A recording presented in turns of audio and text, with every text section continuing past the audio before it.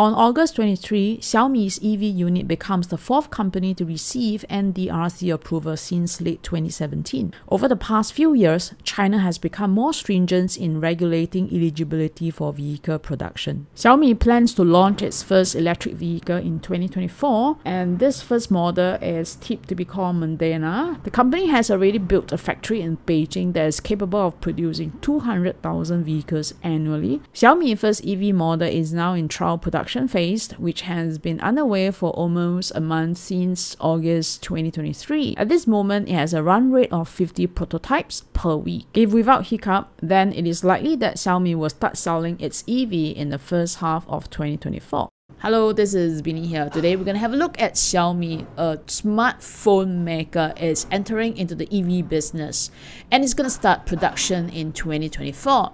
We have NIO making smartphone and now we have Xiaomi making EV cars. We're going to take a look at what the chart is telling us, because then whatever the news, market will digest that and it will be reflected in the price chart. Xiaomi's stock price has been on the decline since 2023, and recently it found a bottom near to $8.30. If you look at this bottom somewhere around 2022 to 2023, this was the period when Xiaomi talked about manufacturing EVs vehicles. So in this case, at least it decline seems to have stopped and is forming an inverted head and shoulder pattern. An inverted head and shoulder pattern is a bullish reversal pattern that if price is to break above its neckline, then it suggests that the previous downtrend is going to reverse.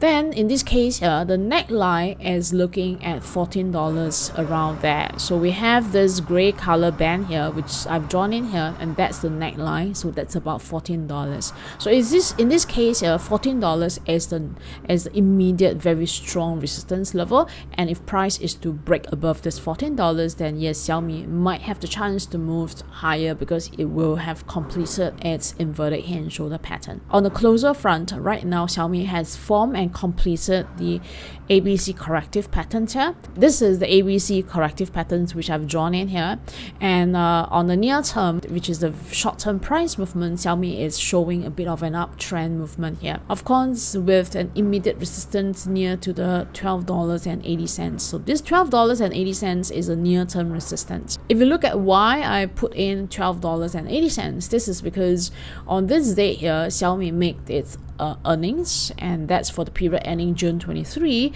and that resulted in a push of price towards $12.80, but unfortunately price wasn't able to break through.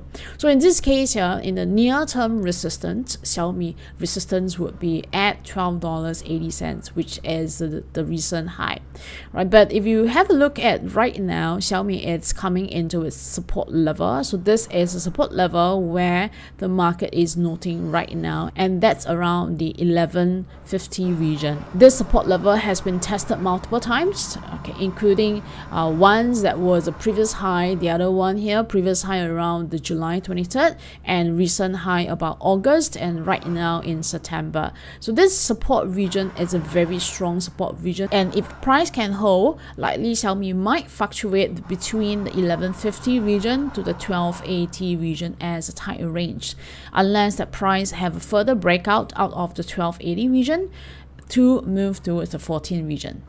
If you want to do some short-term trading in Xiaomi, then you might want to consider DLCs. DLCs is high risk, and trading is high risk. It might not be suitable for you, so do understand more about DLCs. And I have here in UBS, which is one of the DLCs issuer, 4 different contracts, 4 different certificates for Xiaomi, 2 on the daily long and 2 on the daily short. Now, one of the advantage of trading into DLCs is that you do not need to convert Sing dollar into Hong Kong dollar. I mean, you need to do that when you're buying into stocks, into Hong Kong stocks. But for DLCs, it's priced in Sing dollar, so there is no need for conversion. Let me know what you think about Xiaomi stocks, whether entering into EV is a smart choice for the stocks. I come to the end of this video, and if you like to follow me in the future video, remember to hit the subscribe button, and see you in my next video.